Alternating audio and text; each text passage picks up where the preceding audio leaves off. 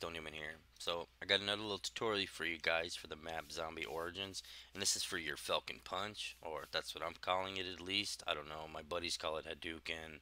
I guess there's another name going around for it as well.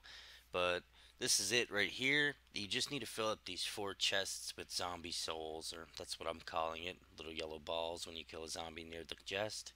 And there's 4 locations. The chests. This is one at Cathedral.